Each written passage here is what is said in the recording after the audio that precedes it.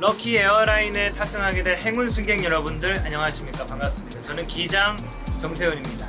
벌써 또 여러분들과 이렇게 네 번째 여정을 앞에 두고 있는데 즐겁고 재미난 일들 속으로 들어갈 예정이니까 여러분들 기대 많이 해주시고 이 기장 정세훈이 아주 행복하고 즐거운 비행을 약속드리겠습니다. 다들 모두 늦지 않게 탑승해 주시길 바라겠습니다. 안녕!